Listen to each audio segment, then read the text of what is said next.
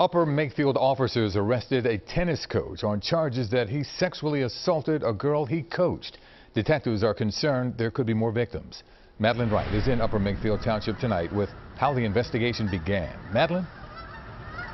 Good evening, Yuki. Police say that the allegations came to light after the victim told her mother, who contacted law enforcement.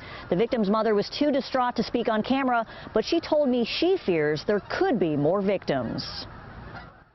Bucks County tennis coach Hector Andres Jacome Jaramillo is facing charges after police say he sexually abused a girl he was coaching. According to a probable cause affidavit, the alleged assaults happened at private homes and hotels in Soulbury Township, Upper Makefield Township, Florida, and foreign countries, where he and the victim traveled for tennis tournaments.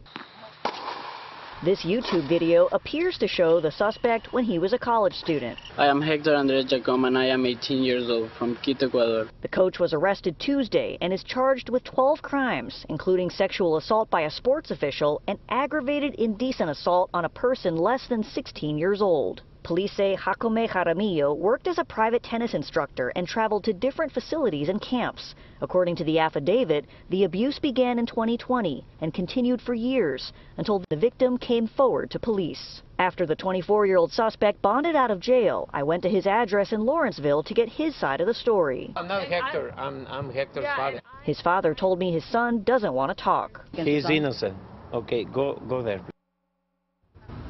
Police say it's scary to come forward, but they're ready to assist anyone who's been a victim. Live in Upper Makefield, Madeleine Wright, CBS 3 Eyewitness News. Jessica. Okay, Madeleine, thank you.